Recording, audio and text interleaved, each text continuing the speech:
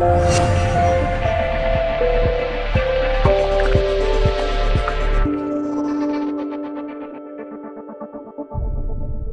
and welcome to another episode of Wired for Success TV. I'm Beryl Thomas and with me is my colleague Melanie Gabriel. Hello everyone. And today we have with us Suzy Miller, who describes herself as an author, a speaker and a trainer. But she's really also a pioneer in the implementation of some cutting-edge science to transform the lives of those labelled as autistic and the lives of their families and carers. Suzy's training is conventional as a paediatric speech and language pathologist, and yet a decidedly unconventional event, whilst working with a 4-year-old, led her to a major paradigm shift in the way she viewed and worked with these children with neurodevelopmental issues. But even more than that, Suzy awoke to how awesome each of us really is and what talents and gifts lie largely untapped within each of us. Her groundbreaking book, Awesomism, A New Way to Understand the Diagnosis of Autism, evolved from applying her unique skills to helping hundreds of families over many years. The book stimulated so much interest that Suzy is now training others in her skills with her global Awesomism training certification program. Today, Suzy is going to share with us how she is making her own quantum leap by working with renowned scientist Dr. William Tiller of Stanford University to create the Autism Intention Experiment, an experiment that will work with consistent and coherent intention to support the integration of children diagnosed with autism. So, Suzy, hello and welcome. Hello, thanks for having me here. It's fabulous that you could join us. I first met you 2-3 years ago when you were making a flying visit to London, and I was mesmerized by what you talked about. So I'm blessed to have the opportunity to catch up with you now.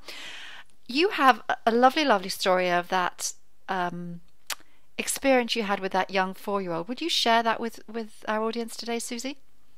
Sure. Back in 1999, I was a pediatric speech-language pathologist in private practice in the state of Maine. And one of the children that was new to my caseload was a child that was diagnosed with autism. And I had not really worked with many children diagnosed with autism at that point. So it was going to be an adventure, from the very beginning. I just didn't know how much of an adventure.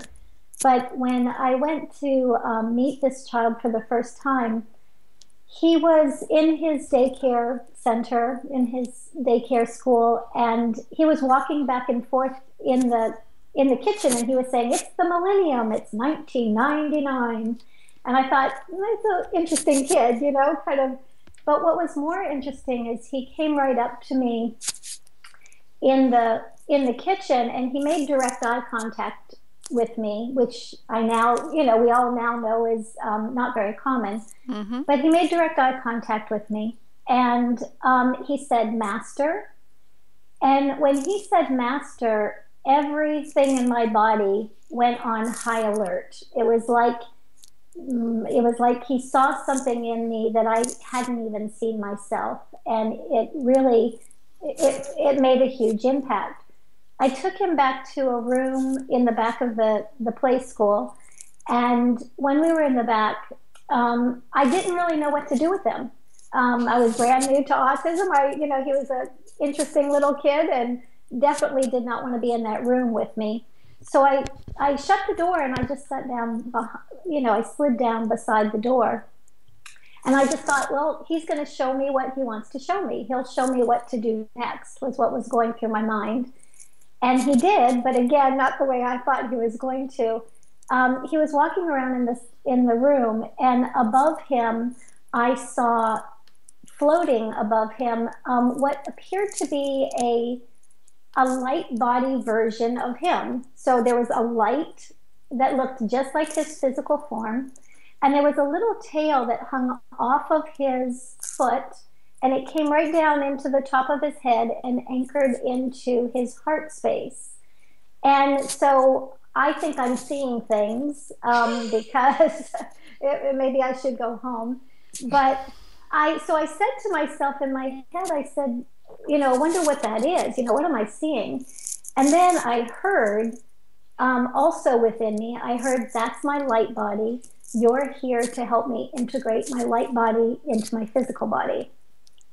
And then I knew I should go home. So it got a little bit strange from there. But basically, in that moment, things did change. My whole life changed in that moment, and I didn't really know how much in that moment. But the truth is that, here was a child that was supposed to be disordered. I was supposed to be coming there to quote unquote fix this child and help him communicate. And yet, number one, I'm seeing light floating above him.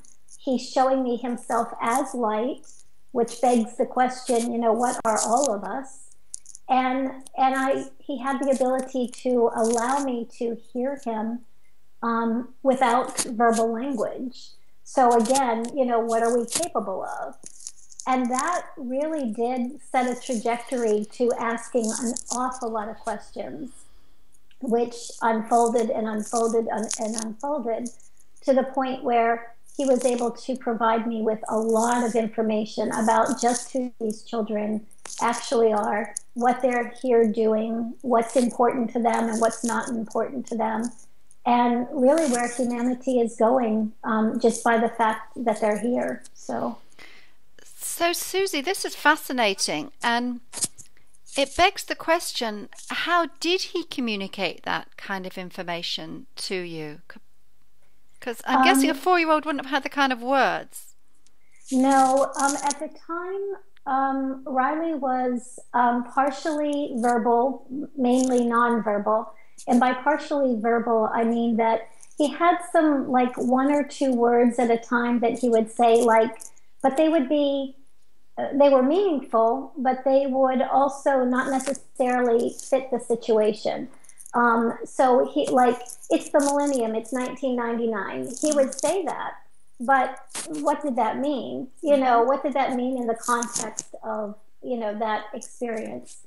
It meant something to me, right. And the word master meant something to me. But for anybody else hearing that, they would think, oh, he's just uttering funny words like I thought when I first went in there.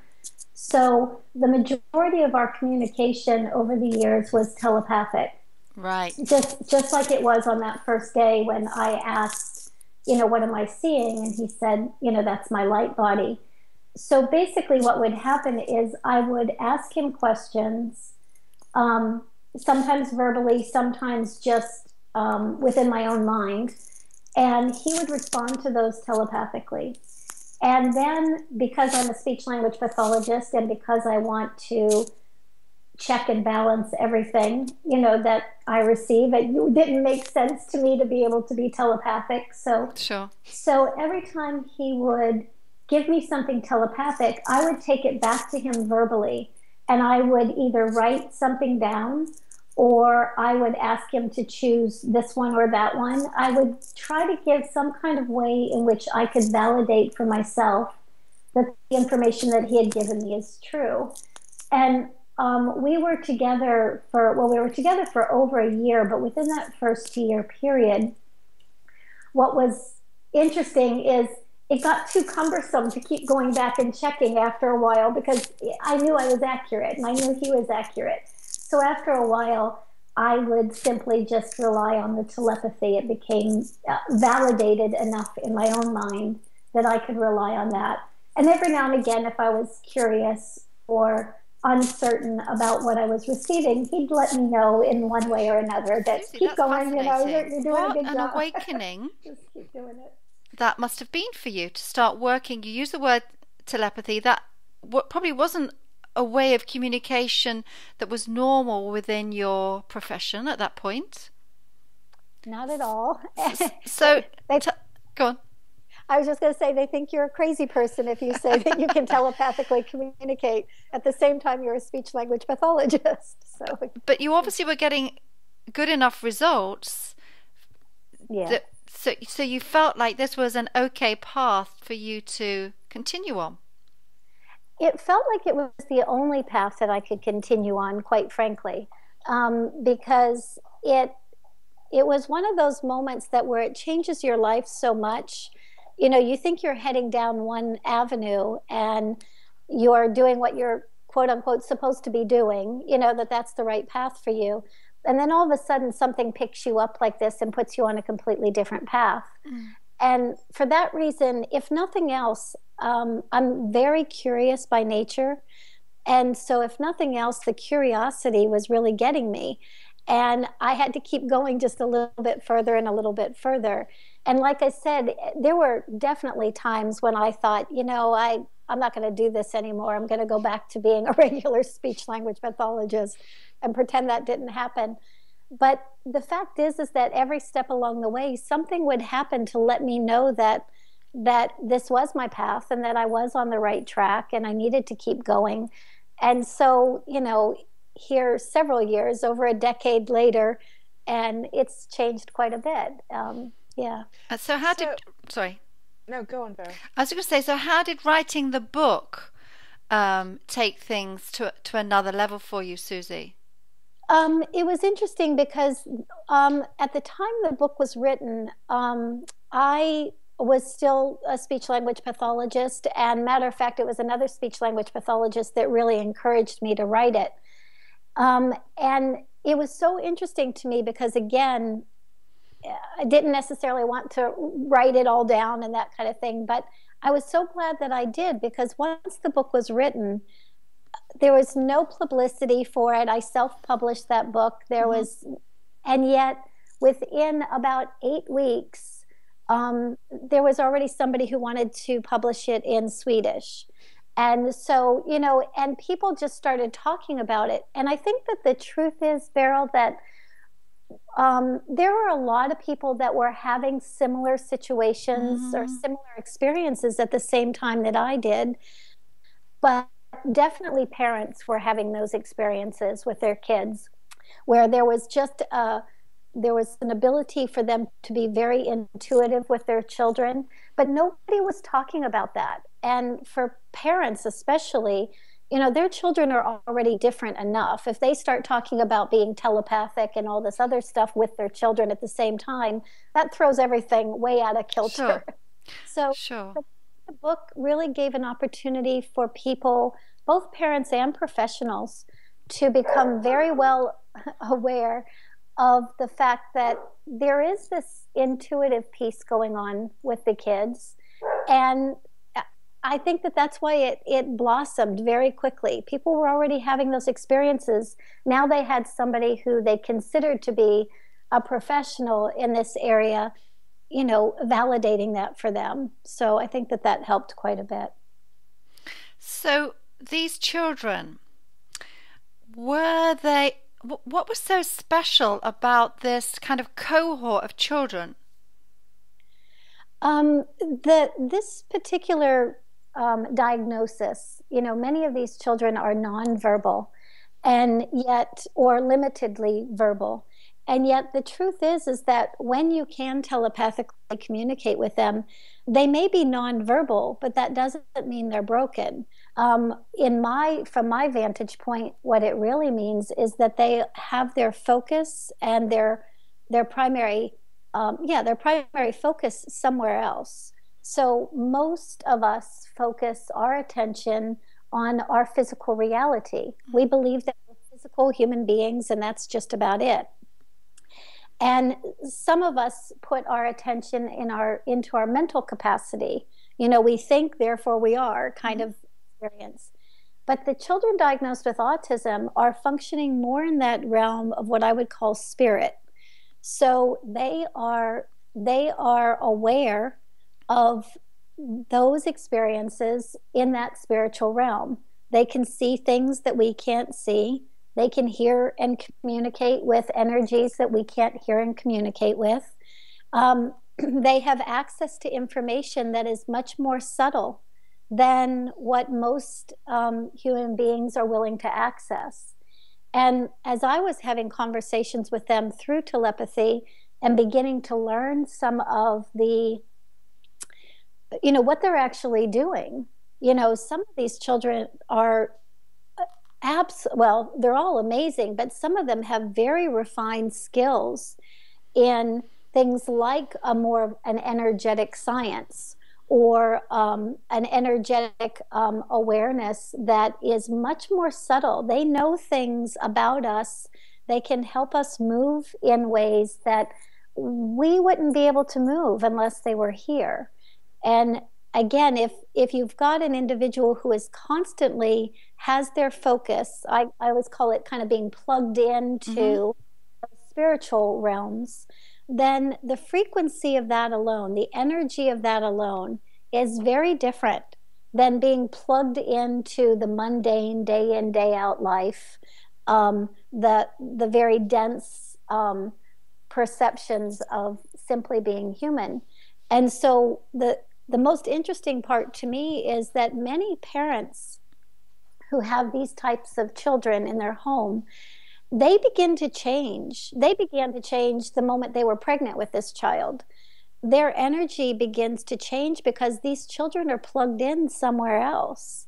And if the parents will allow, they also will become very intuitive, very connected to higher parts of themselves. So I was simply taking the information the children were providing and giving that information back to the parents in a way that they could hear it. So they could take maybe baby steps at first, but then much bigger steps in shifting their awareness, not only about who their children are, but about who they are, who we all are. And that's a huge shift, isn't it? Sorry, Melanie, I can see you're going to come in there. Off you go. No, I was merely wondering. So I can see how the parents would make a shift. I'm just wondering about the other professionals around you. Unless they were having the kind of experiences you were having, would you have been experiencing resistance? Most of the professionals that I initially met back in 1999 around this kind of topic, telepathy, again, it was kind of like the parents. You can't, at that time, you couldn't be a professional and have intuitive skills, or if you had them, you couldn't really have the conversation about it because in 1999 it wasn't what you talked about. What's interesting is that since then, many more professionals have come to the forefront. A lot of professionals have stepped up and said, I have these skills as a therapist or as an educator, as an administrator, and I also have these skills, in my intuition. So yes, initially there was a lot of resistance, but not necessarily because they didn't have that skill set. It was more, I think, because what the structure would allow or not allow. So, as we've indicated, there's no way you can become exposed to this kind of thing where you're working with these essentially higher beings, even though it might not look like it on the outside, and not be transformed yourself. And clearly it's taken you down a completely different path from perhaps what you thought you had planned. And I'm wondering how your path unfolded to the extent that you're now involved with, and we'll talk about this in a moment, the Autism Intention Experiment with Dr. Tiller. How is the path sort of unfolded into this?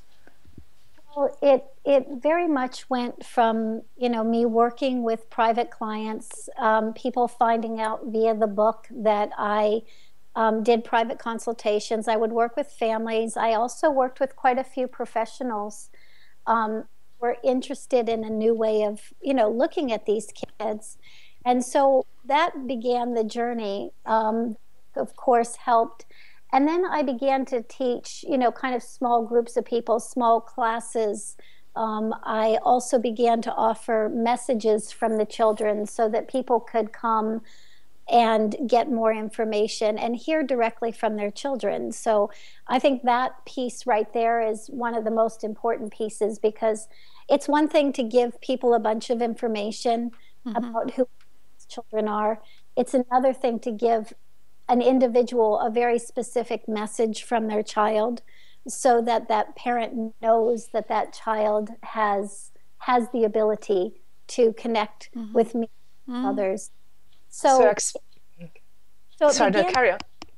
It began in that way. And then I began to have people who would ask me to teach them to do what I do, or to teach them to connect with the children in a higher way. And so I began to offer the Awesomism certification process. And that has grown amazingly in the last 3 years. We now have close to 50 certified practitioners, and they're in 11 different countries. So, that part to me is really exciting. There's people all over the world that have a similar vantage point, who are capable of connecting with these kids, in a similar, if not greater way than I am. And it's fascinating to watch. It's just fascinating to watch it go from 1999, when we won't talk about this, 2012, where, people can't get enough of being able to understand themselves more fully and understand these kids more fully. So. And I should imagine that in the process of these parents or educators wanting to be empowered to empower these children, that they are learning unbelievable things about themselves. They're growing in unexpected ways.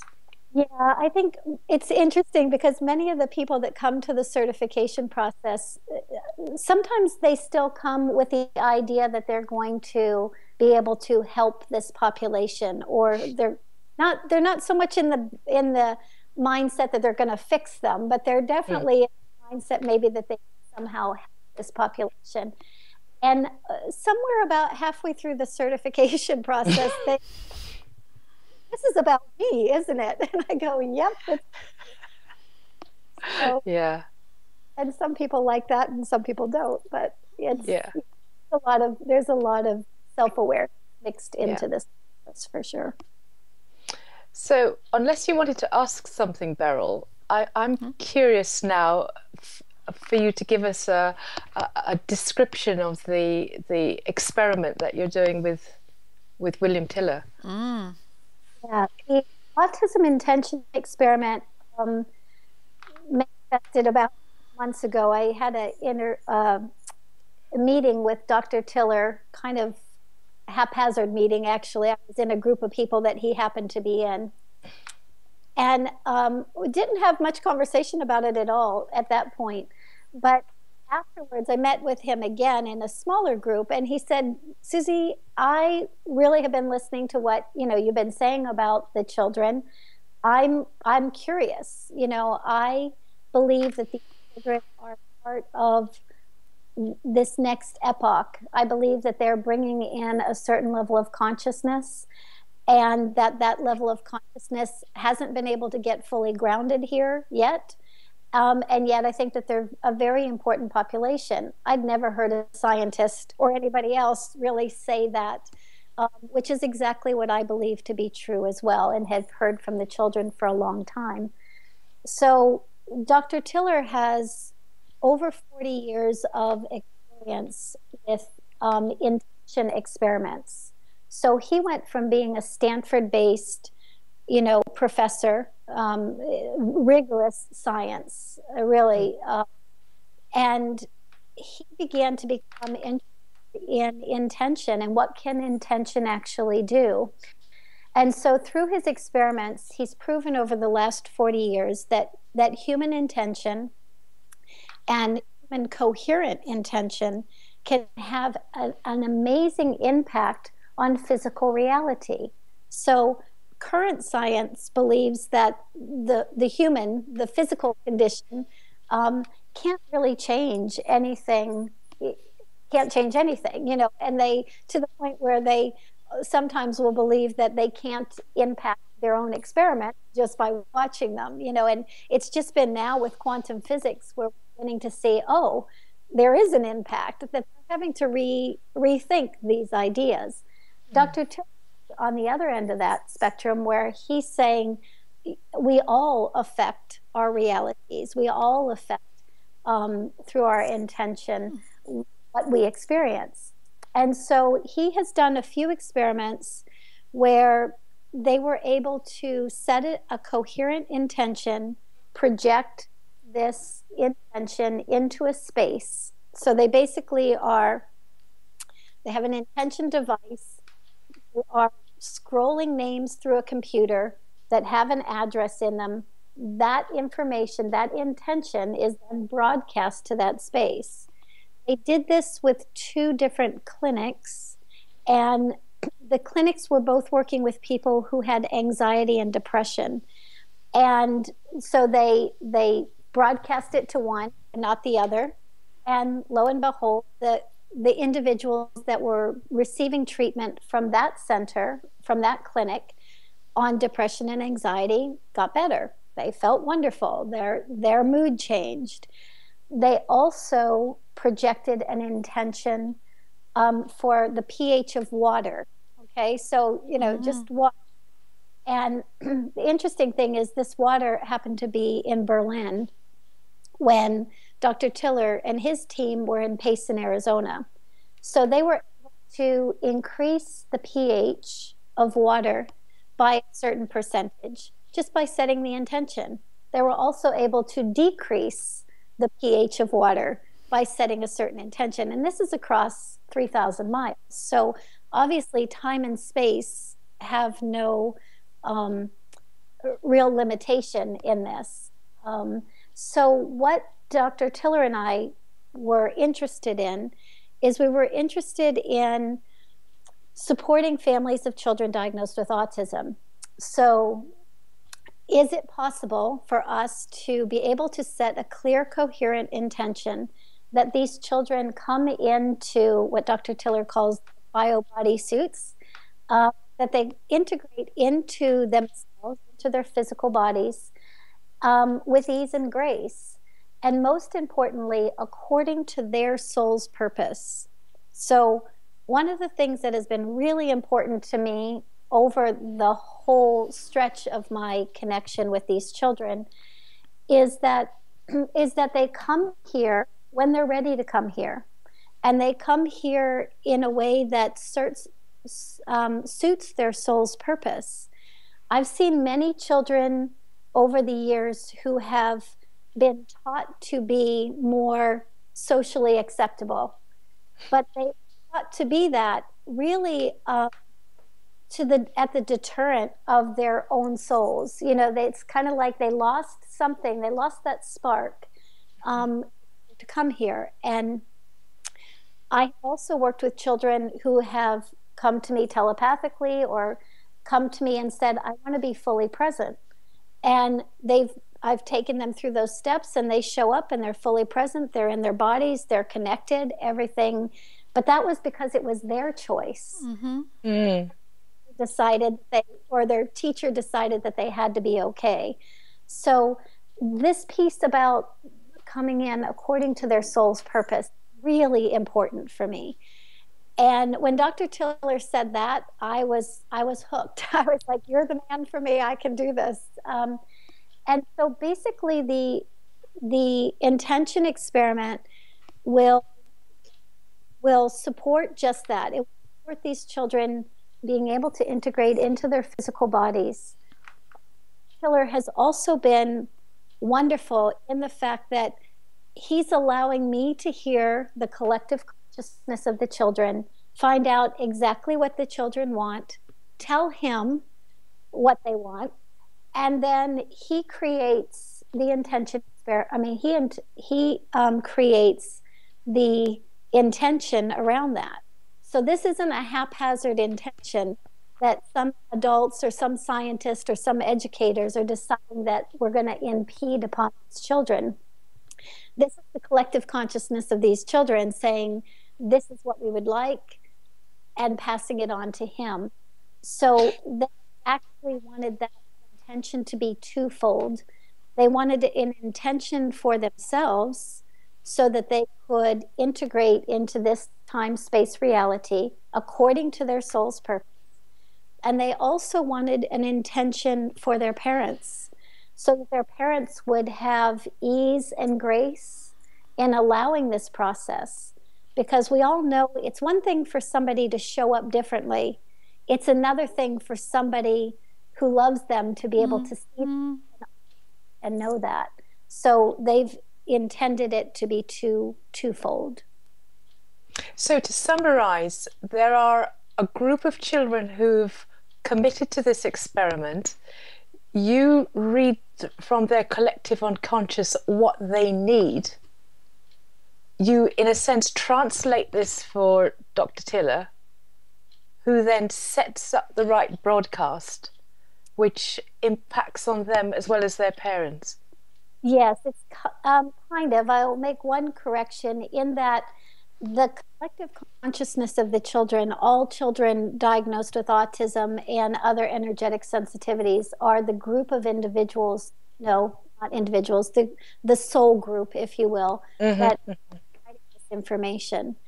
We already have close to 50 people who are registered for this experiment, which will begin by the end of November.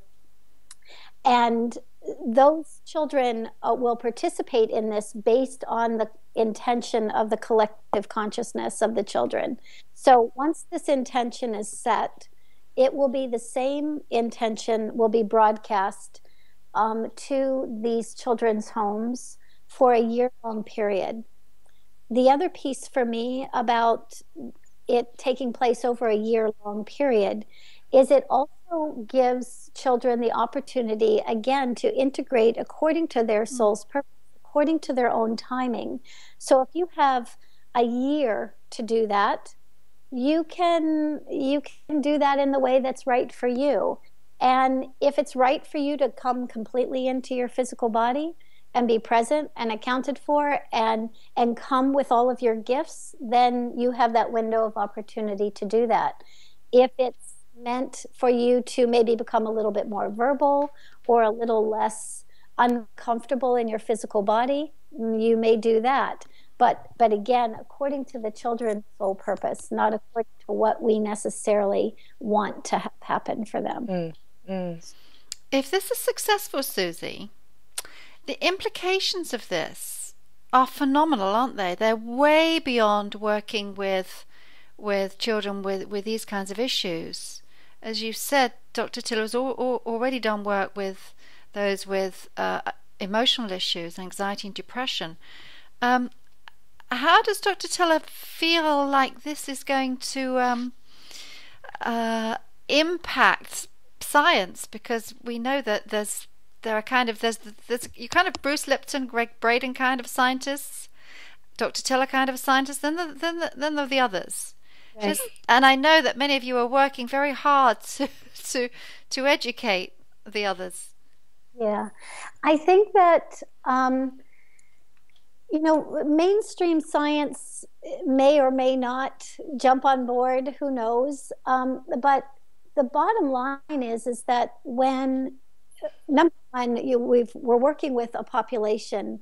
Parents of children diagnosed with autism are about the most tenacious population I've ever met.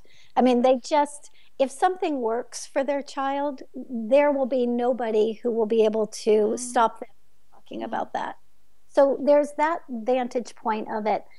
And you're right, Dr. Bruce Lipton, Greg Braden, they're doing amazing things in shifting the awareness of science, Dr. Tiller. And yet I think that in Dr. Tiller's case, because he did have that rigorous scientific background from Stanford, he's very well respected in the, in the mainstream as well. I think that he may have the opportunity to really bridge this gap, or if nothing else, he's going to cause there to be a lot of question in mainstream science as to, what does really what does consciousness really mean? What does intention really do? If nothing else, it will have that impact. But Dr. Tiller and I are also both looking at this from the vantage point that we really can support a population of children who, in our minds, they're part of this next epoch. They are bringing a new level of consciousness. And they may not fully be able to anchor it here yet, or have not been able to anchor it here yet. But I personally believe that that's getting ready to happen. So this has implications for these families, has implications for science. It has implications for humanity and how we perceive ourselves. And it also has implications for other quote unquote conditions, because autism is probably the big condition. You know, it's the diagnosis of the decade, so to speak. And so if that can be impacted by intention, what else can be impacted? Absolutely. Yeah, so can I talk to you about that for a moment? It's what it sounds to me like. What's coming to my head is maybe these children are here to teach us more about our own power, because what you're really saying is the intention can affect matter, thought can affect matter, and that's what we're all having to wake up to. There's all this, the secret law of attraction. Yeah, that doesn't work for everybody, but I know you've talked to us before in a previous conversation about coherence of intention. Could you just say a little bit about that? Because I found that fascinating. Yeah, this actually comes directly from Dr. Tiller. We were having this conversation one day, intention, because, for instance, like within the certified practitioners, we can take, I can take the group of certified practitioners and we can set an intention for a child to be supported, you know, coherent. And that child will change. But the reason that that child changes is because we have a small group of individuals who all have the same ideas about the same things. We have a group of individuals who've worked very diligently to clear out any of their own baggage so that they don't get their own stuff in the way. And that creates a more coherent frequency. So let's take that small group. That's a coherent choice, okay? Coherent intention to support a child. So let's take all the parents, all the educators, everybody who works with children with autism. And if we were to say, okay, we want you to support this child diagnosed with autism, they would all also probably, you know, want to be supportive of that child, but they may have fear, they may have fear, they may have doubt, they may see the child's limitation instead of their brilliance. And so now you have all of this attention put on something. The intention is there and the attention is there, but the intention is not coherent because all of these different people having all of these different ideas about what's possible. So it dilutes it. And quite frankly, sometimes for children who are as energetically sensitive as this population is, if we did take 1,000 people, say, let's just make autism easier. Let's make it easier for autism. It might actually make it a little bit more challenging because these kids are so sensitive to feeling the energies of other people that they're going to be feeling all of that.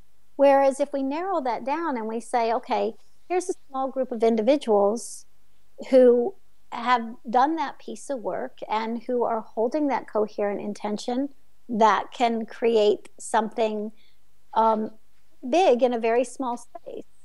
Now take it down to the intention experiment. Now take it down to Dr. setting a coherent intention that is held in a device. The device holds the coherence. The device actually creates a change in the environment, a change in the space, so that the children have what is available to them in the physical. Now, that becomes a very precise, coherent intention. When that's broadcast, who knows what's possible? So it's like refining it. So in terms of frequencies, it's like it's holding it very, very pure and very clean, isn't it? So that you don't get all these interferences. That's right. And if that can be broadcast into the physical space of a family, a parent and a child, then you can imagine that the child will have access to all the dimensions that they need to have access to in order to come into themselves. One of the things that we've also noticed as we've just been talking about this experiment is this is more, in some ways it's more complicated than simply coming into the body, because these children, their energetic systems are very refined and function at a very high frequency. So as you're twisting that into the physical body, as you're integrating that into the physical body, there are physical body changes that need to occur. There are changes that need to occur, mental body changes, different dimensional body changes. And I visualize it as, kind of like those nesting eggs. Something has to come into coherence, and then it clicks down to the next level. Click down into the next level. So it's also the reason why this doesn't take place overnight. That's why we're doing this over a year-long period of time. So just to be clear, for people who are not familiar with this kind of talk, okay, because there will be some of our audience will not be familiar with this talk, but interested, I'm sure. I mean, Melly and I are both familiar with bioresonance, so we get this, but there's going to be no receptor as such in the home. The children, the occupants of that home are the receptors themselves, aren't they? This is broadcast through a piece of technology that Dr. William Tiller has worked with, has developed. It's broadcast from intention, and it's just going out over the airways like wireless, and there's no receptor apart from the physical beings themselves. The receptor is the space, not even the physical beings. The space is going to be conditioned so that whatever is possible that can happen within that space will happen.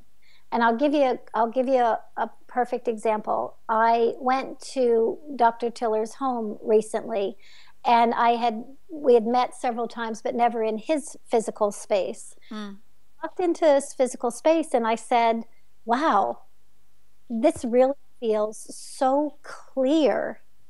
And I'm energetically sensitive, so I could pick it up. But what was interesting is he kind of smiled and he said, it's a conditioned space. And I said, interesting, because what I'm noticing about myself in this conditioned space is that I have access to information that I don't typically get. And I have one degree of information that I have available, but I was getting different information. And the more that we sat in that conditioned space and had a conversation, the broader that information could be. And not only the broader that information could be, but the more in my scenario, the easier it was for me to articulate that information.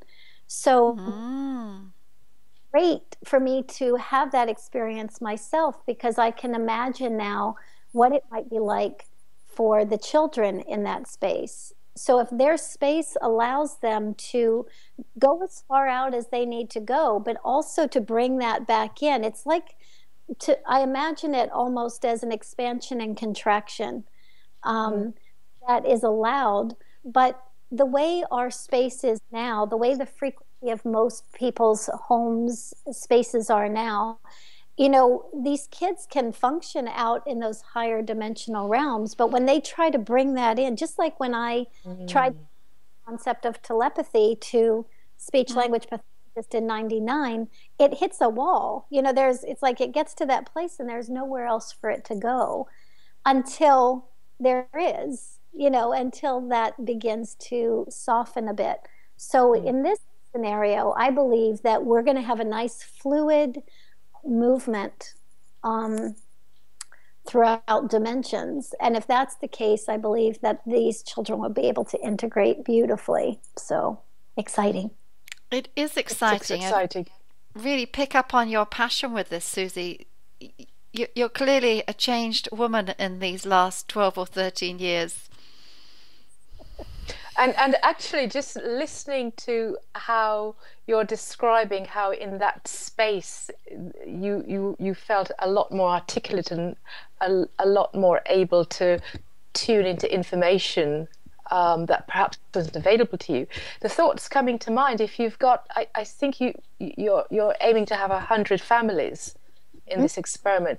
So if you have 100 families doing this experiment, this is going to spill out beyond them and have an impact on others who may not be deliberately doing that experiment. Absolutely. And you know, taking from your description of how you were able to articulate differently, more eloquently, it sounds as though what this space is going to do is enable us to craft a more sophisticated language to deal with or express this whole process. Well, I think if nothing else, it will give the children the opportunity to have their own voice. You know, they've had their voice through people who can telepathically communicate with them or through other forms of communication. If this will bring about that ability for them to have their own voice, and if that takes place, we're going to be learning a lot very quickly. We're all shifting our perceptual reality, much like I had the opportunity to do in '99. And when you have a lot of people that begin to see any population differently, they can't help but see themselves differently. You know, they'll be asking new questions, and I think nothing else, that is huge, because you know, we receive what we ask questions about. And the minute that we start asking new ones, you know, really, who are these children really? I mean, there's 1 in 88, 1 in 66 kids. They're coming in droves. Why? You know, and an answer to that. But I would much rather these kids give you that answer. Yeah. And I think about where we're getting ready to be, which is amazing. So. This is a fantastic conversation. It's stimulating all kinds of other things in my mind that we need to come back and talk to you about another time, Suzy, because it's a fascinating topic. And I just want to say thank you for doing this work, because it can't have been an easy journey. I understand that you heard that it was the only journey you could take eventually, but it must have had its challenges along the way for you personally. It did, yeah. But I think that anybody who follows their passion, the idea that you're going to follow that passion and there's not going to be any bumps in the road. We're finding that out, Suzy. We're finding that out for ourselves. Thank you. Having said that, what you're creating seems to be creating a straighter, less bumpy path for others to follow. Yes, you're a way shower. So. Okay, Suzy. Well, we're mindful of your time, and we know you're dashing off to have a chat with the wonderful Dr. William Tiller. We're very envious of you spending time with him. He's one of our heroes here. Suzy, sorry. No, carry on. I was going to say, Suzy, how can families get onto your program? Yes, you will need to pre-register. People will need to pre-register. They'll need to pre-register by the end of November. And they can go to SuzyMiller.com, and I'm SuzyMiller.com. And there's a picture of Dr. Tiller right on my homepage. Click it, and it'll take you right to the pre-registration page. But do pre-register, have people do pre-register before the end of November, because we are going to get started with or without 100 people by the end of November. Dr. Tiller called me just a little while ago and said that we're ready to get started regardless. So he wants to move on with it. So I'm excited. Okay, and people want to buy your book. It's on Amazon, presumably. Awesomism is on Amazon. Exactly. Awesomism is on Amazon. Yeah, exactly. It's a mouthful. And if they want to find out more about your training program, they come directly to your website. The website, we have a couple different things. There's a programs tab on the left-hand bar and a certification tab. Some people may not be ready or want to quite yet do the certification process. That's kind of more of a commitment than anything. And so there are some programs that are available. There's a free one there as well. So download the free one for sure. And Awesomism 1 is free. Awesomism 2 and 3 are programs that parents and professionals might like. And then the certification process, there's certification process level 1, which is open to everybody as well. So, and if people just want to chat with you, you're available on Facebook? I am on Facebook. Awesomism, there's an Awesomism Facebook page. It says Awesomism Suzy Miller. I also have a radio show called Pure Presence, and they can go to the Pure Presence Facebook page as well. So, and you're on Twitter too? I'm on Twitter too. So I think it's Twitter. Okay, we'll put all the links at the bottom of this. And will you come back and answer comments that come up on our blog page after this? I would love to. That would be great. Thanks for having me. It's been we've been great to have you. Thank you for spending the time. Thank you so much. So before we end this, just a word to our audience to subscribe to our awesome blog for more information. That's at wiredforsuccess.tv. Please also, as Beryl has mentioned, feel free to comment to this on this episode. Check out our social media on Facebook, YouTube, Twitter. And if you've been inspired by today's episode and you'd like to share a story, we'd love to hear from you. So please say goodbye, ladies. Goodbye to the audience, and we're looking forward to bringing you another episode. So bye all. Thank you. Bye, Suzy.